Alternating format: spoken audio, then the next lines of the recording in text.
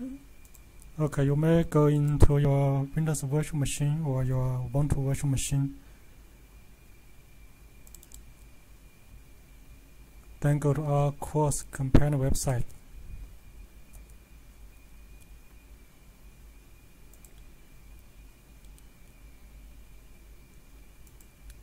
Lab06 vulnerability assessment.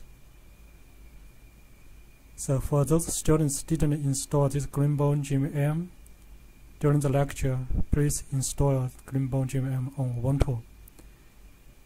You may follow this installation video. Here are the commands update, so it should be running smoothly.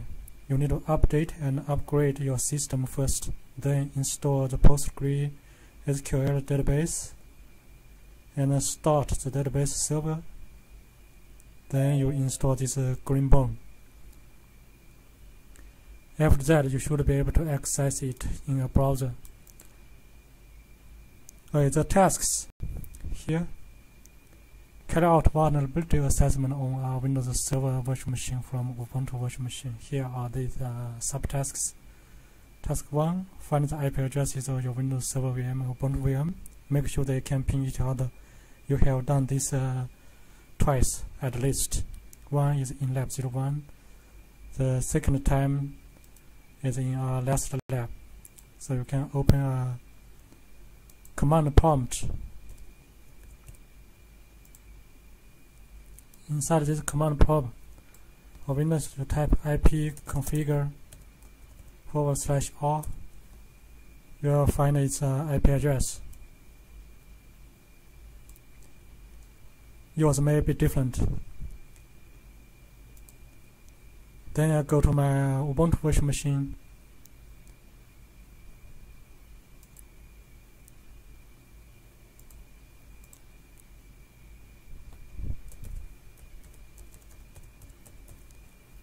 In my Ubuntu virtual machine, I open a folder. Here, go to IDS 250 and create a folder to contain the contents we may create today. Lab06. Right click, open in terminal. Then we use IP ADDR to find the address. You see my machine, its IP address is this one. Yours may be different. You all know this is the CIDR notation, right? You learned this one from ITS 135. So now from my Ubuntu, I pin my Windows server.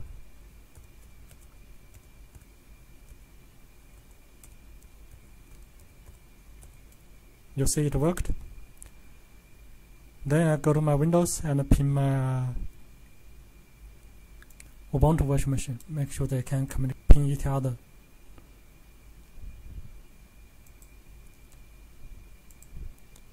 Inside my Windows, I pin my Ubuntu virtual machine IP address.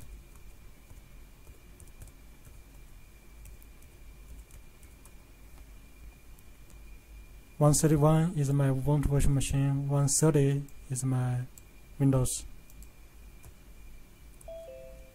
Okay, you see it worked. You can type Ctrl+C to stop.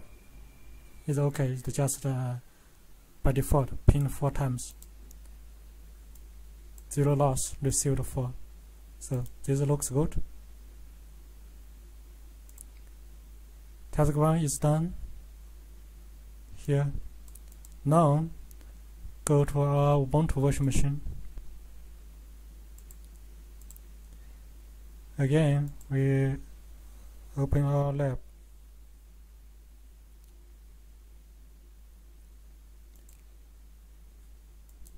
Lab06, make refresh it, may need to refresh it. Scroll down here, access this one in a browser, log in with the default credential. You can see I already opened it here, right? Or you close it, right click, open in new tab, you open it here. Use the default credential, admin. Okay, login. Okay, this is the dashboard. Now check the requirements, what you are going to do. Task 3, create a scan configure for scanning Windows only. And task 4, create a scan task with the config above and start it. Then it will take some time. After you got all the results, step file, investigate the scan results. You need to take a screenshot about the dashboard. From the scan menu, scan tab, take a screenshot of these things: tasks, reports, results, vulnerabilities. The last task, export the scan results. Try all the formats to see which of them can be successfully exported, and for each of the successful exports or outputs, take a screenshot of a portion of its content. The review clinician uses CVSS calculator in this Greenbone GVM to assess the severity of 2 of the vulnerabilities with the different scores found above, to each 10%.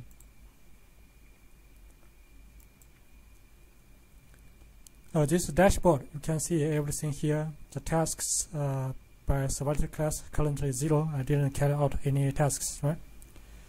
And here the CVS by creation time and NVTs by severity class. This these two show up after we update the CVTs and NVTs. If you don't update, you will not get these statistical images. So this is a dashboard. When you move your mouse at the right side of the image, you can see this stuff. The field save this image as SVG format, or you toggle the legend and can toggle 2D or 3D view. Here 2D view, here 3D view.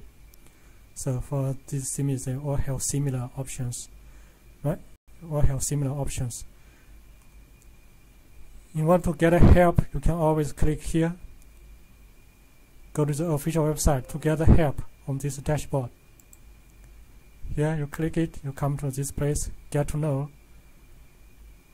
the dashboards and the dashboard displays. What are those things? So you can go through this to have a look about all this stuff. It has detailed explanation about these images, graphs. Here, add a new dashboard. So I will not add any new dashboard. Here you can add a new dashboard display or reset to the default. We will not do those things. So for each panel, you can always click this help button. Go to the official website to find the help. For example, this scan, after you got the result, you can take a screenshot about the tasks, reports, results, vulnerabilities. The notes, you add notes on the events or the results, but because it's a software automatic assessment tool, usually there will be some false positive results. So we need to override. You know, you have the expertise to judge which one is false positive, which one is not. For those false positive results, you can write override.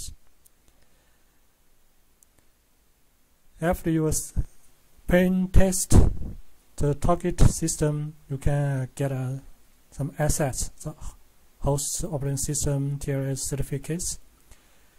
Since this tool is used for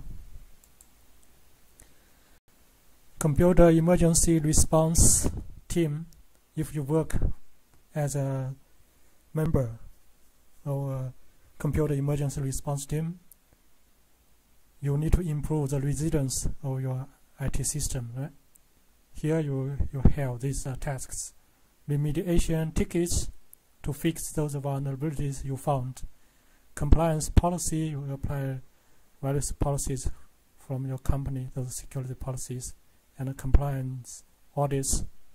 We have discussed this during the lecture. And this security information, these informations we update during the lecture, right? In the installation, you can see these things. For example, NVT, the network vulnerability tests, you can see a statistic about these things. NVT by family, NVT by creation time, by severity class, and you can see this list. And you got this after you update the NVT in the installation. After you update the NVT, you will be able to get all those vulnerabilities and NVTs. Here's the SCAP data and the third data. To get help, you can always click this help. Go to the official website. Here you can see the network vulnerability tests. Get a detailed explanation. List page name, family, created and modified CVE, and the solution tab. For vulnerability, the solution for vulnerability in this icon means a vendor patch is available. This one means a workaround is available. This one means mitigation by configuration is available. This one no fix is and will be available. No solution exists. So you can find all these things. QOD, quality of detection. So you can find all the help on its official document.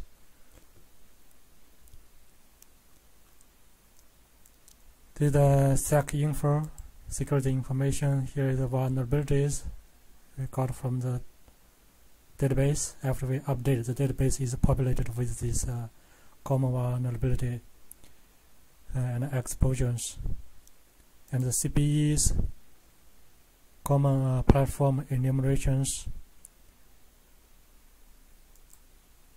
and this aware definition, third bundle advisories. You can find the help from this icon.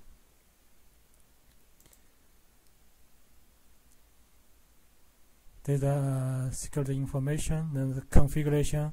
Here we want to create a scan configuration for our lab because we only want to scan Windows, right? By default, it will scan lots of things. Here, administration, you can create users, groups, roles, permissions. All these things you can find in this user manual. Okay, now let's create scan configure for scanning Windows only. In this configuration, scan configures. So you can see the built-in configures: the base, discovery, empty, full and fast automate, full and very deep. So you can see the information here, how many that we are to scan against, and the transactions. Again, you can find the information using this help button. Now we would like to create one for this full and fast automate. By default, here in your scan, when you choose the task to create a scan task, you can see from your new task, or you use a task wizard. You can use any of them to create one. By default, this task wizard, you can see that just specify the target or IP address and host name. Here, if you use this wizard here, use this advanced task wizard. When you create a task, you specify the task name. By default, it's a full and fast, so you may use this create a configure based on this full and fast to save your time. Okay, now let's create a configure. Scan configures. We based on this full and fast. How do we do that? On the right side, this is ship. You can click this ship. You clone this scan config. and we rename this one. You can edit. Now you see this one is editable, right? You can edit the scan config. For other built-in scan configure, you see you cannot edit them. It's not writable, you cannot delete them. Okay, now let's edit this clone. Here, give it a name. Scan Windows only. And you can add some comments. Most entities network vulnerability tests optimized by using previous collection information. You can also say customized for Windows Server only, for Windows only.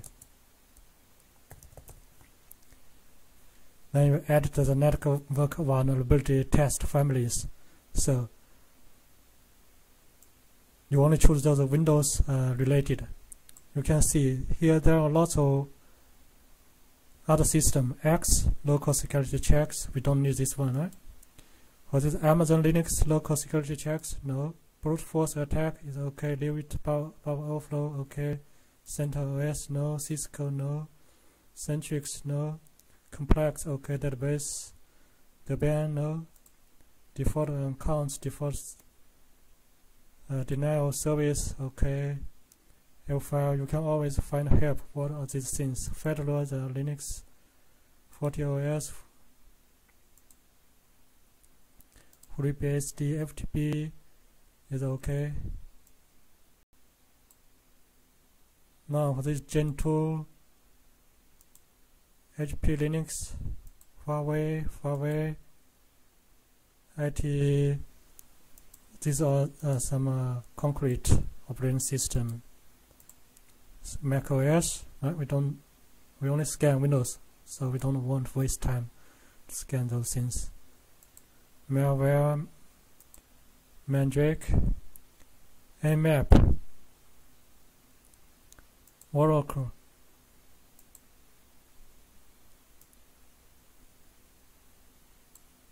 PortScan, Red Hat, Slackware, SMTP, Solaris, SUSE. These are all Linux distributions. VMware local security checkers, web server. Our web server, we didn't host anything, right? It's okay. Now you may only choose Windows and Windows Microsoft Bulletin, but we leave some others. For example, use these services, SSL, TLS, and this SMTP, the email, and this simple network management protocol. We also left some, and some other maybe we can use. For example, privilege escalation. I just unchecked those Linux related stuff. Now we can click save.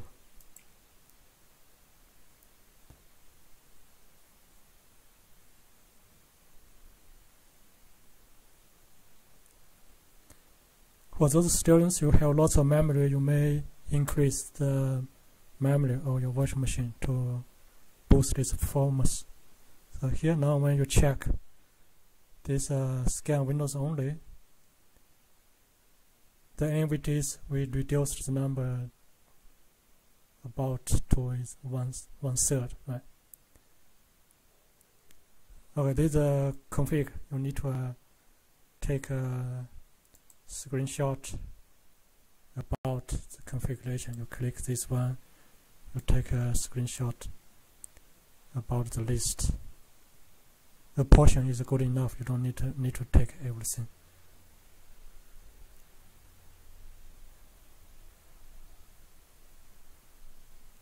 We just take a portion is good enough. Okay, this is a configure. Now we can use that configuration to create a task, scan task. Now in this task we use this advanced task wizard.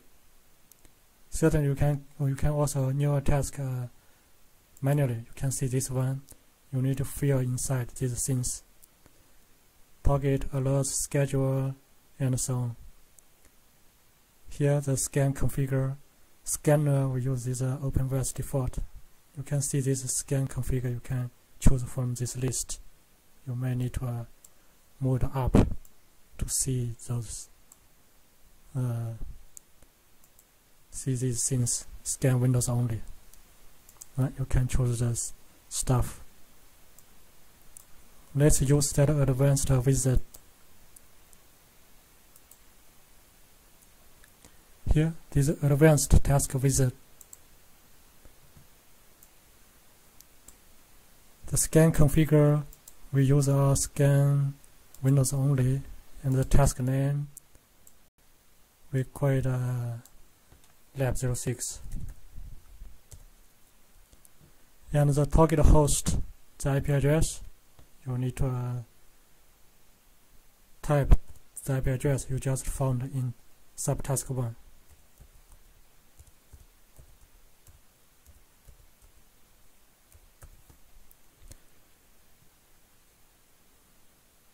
A good idea, you may just copy and paste from this place, or double check the IP address.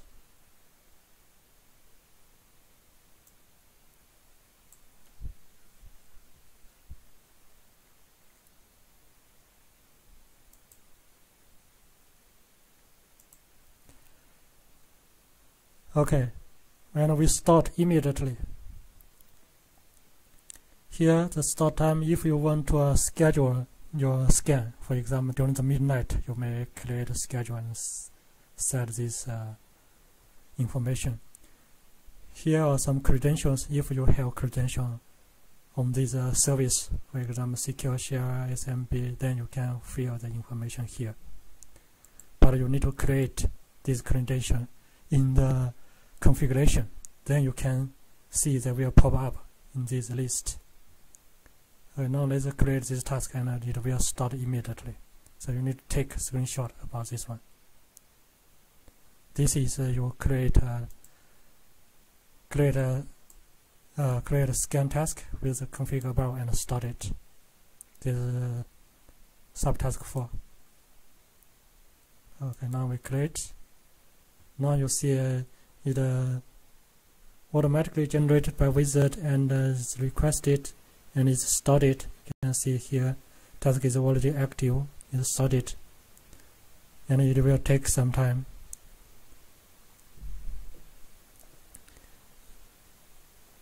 You can add your task, clone your task, export, but now it's okay. Just leave it here.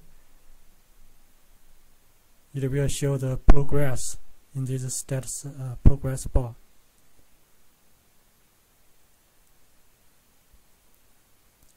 Now it may, based on the performance of your virtual machine, it may take you half an hour or even 1 hour.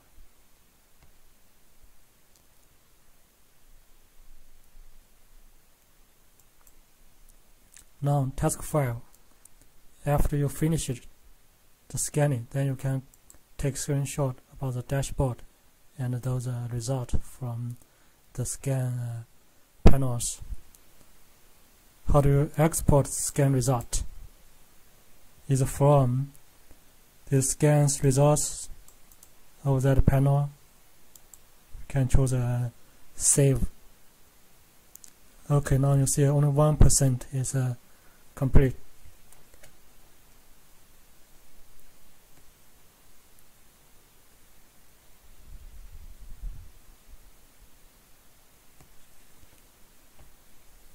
Now once it's done, you go to click these things and take screenshot. Certainly this dashboard, you see the task by severity class it will be updated, and this result will be updated. Once it's completed, all these things they will be updated. Also update the dashboard. So that's why you need to take a screenshot about those things. You need to focus on the result you got.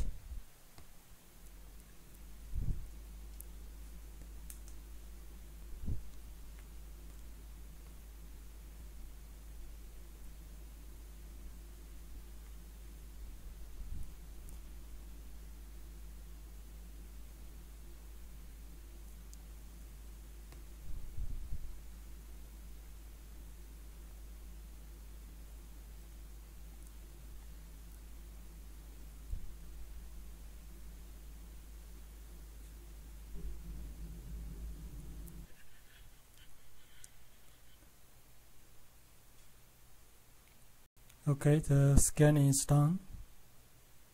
Now you see these statistics are updated. So now you are asked to take screenshots about these things. First, you go to the dashboard. You see these update the tasks by solid class, task by status. So you are only required to take screenshot of this part for this dashboard. Now the second third part, 4 parts from the scans: tasks, reports, results, vulnerabilities. Here you can find from this one tasks. Here we have 1 task and the summaries. The reports, here 1 report.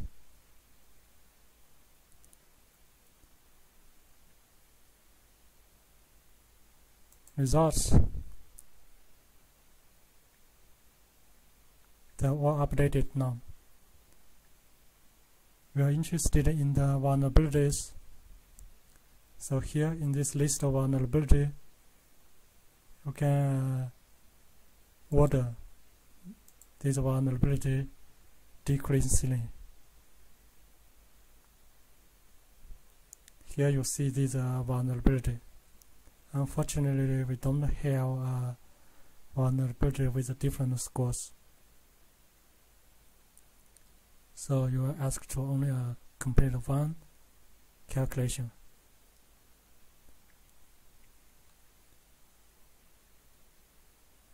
Now, how do we export the scan result? Here in this scan results, I think it's in reports.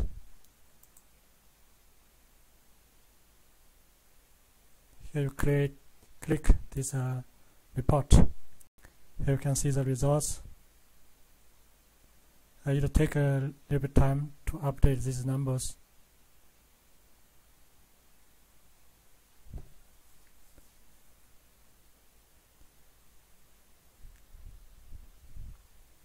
Because the operating system should be 101, but now you see these things are it's not 101. Host is 101.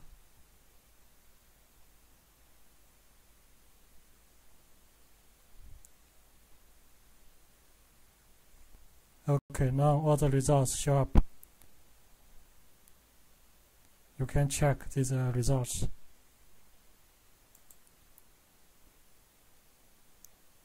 Hosts. These are Windows. And port numbers.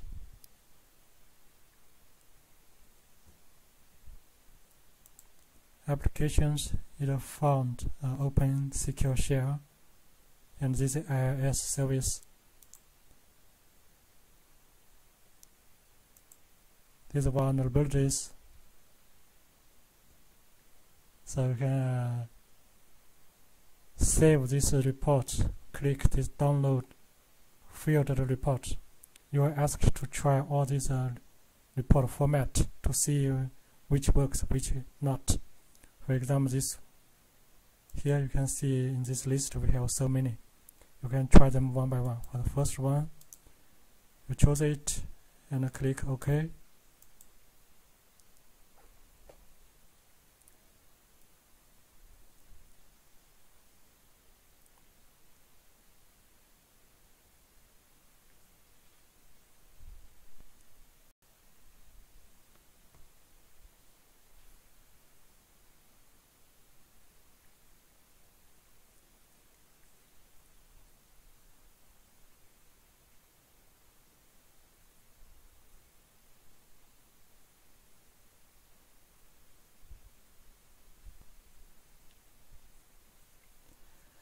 And now you see the file size is 342 kilobytes. You are asked to save it first. Save in the folder we just created today, but here it is saved in the default download folder. You can open the here and Ctrl X, saved in the folder we created today.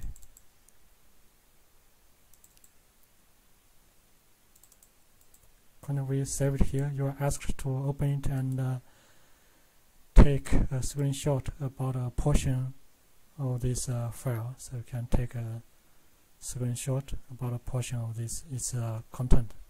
For this XML file, it's hard to read. It's hard to read the contents, even though it's readable, but it's hard to read.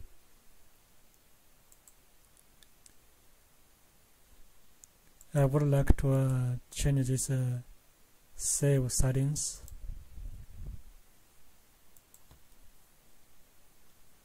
In the download, always asks you where to save the file. Okay, now let's export as another format, for example PDF.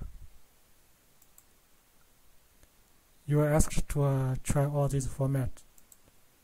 Here I just demonstrate 3 of them.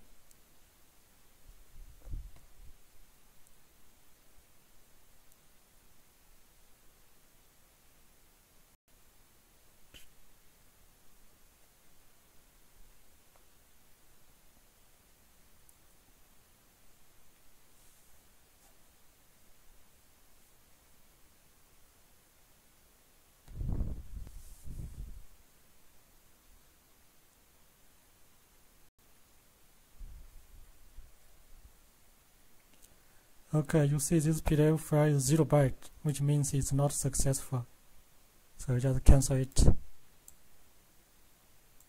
Then try another one, the TXT. This one is quite readable.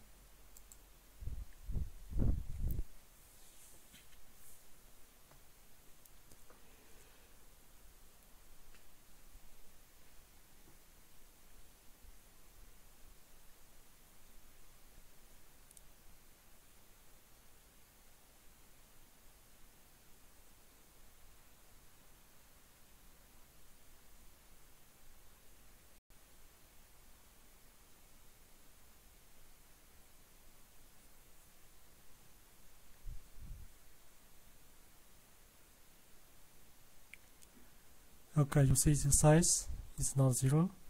Let's save it first. We saved here,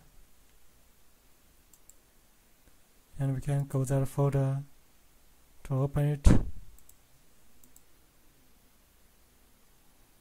Oops, it looks like it is saved to some place. I didn't notify that.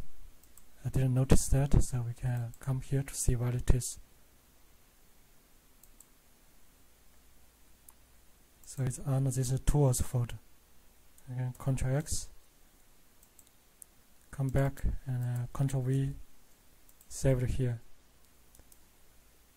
Then you can open with the text editor.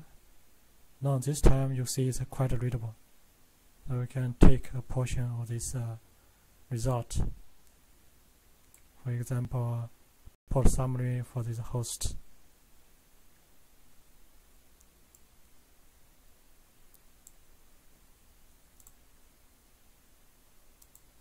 Now the last task, export the scan result of this review question. We complete all these tasks. The review question uses the CVSS calculator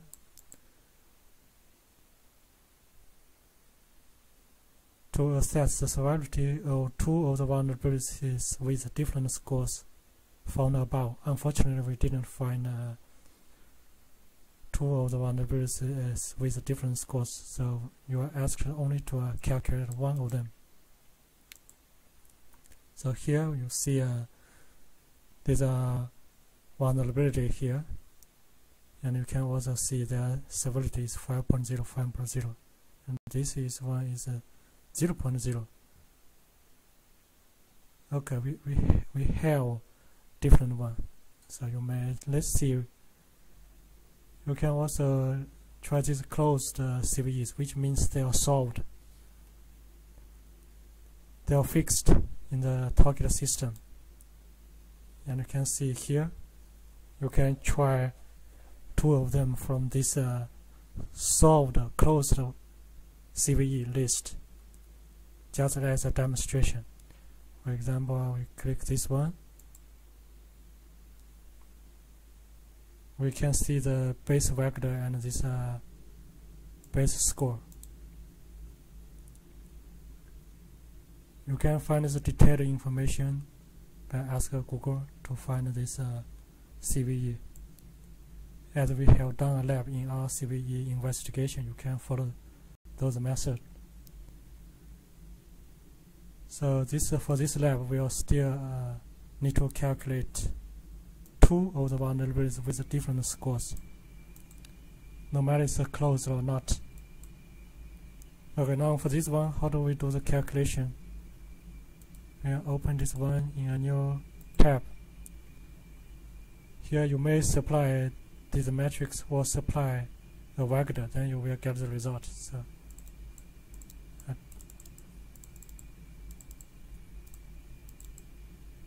I delete this one first. Then come back, I copy this vector. Come here, paste it, Ctrl V. Here you see there are some empty space. You need to remove this empty space, otherwise you see the result is not updated. So after I remove those empty space, you see these are updated by according to this vector. Now you see the result 10.0. So you are also asked to find a different one. So you can go back. In these CVEs, these are the CVEs in the target system. We still need to fix them.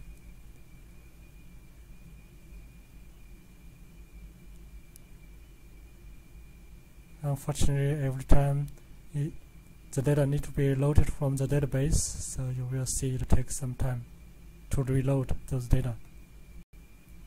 So it's a good idea. You may right-click, open in a new tab for the 2 CVEs. Here now I want to open this one, 5.0.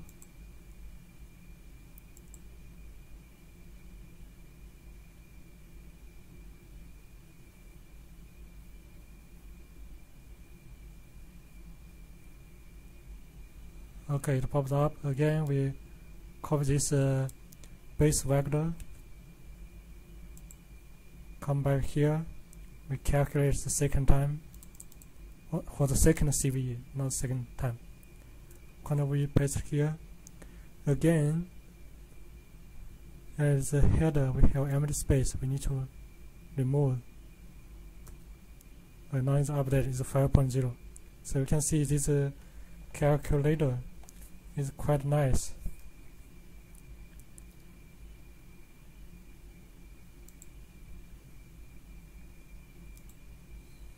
Okay, now we solved all these review questions and complete all these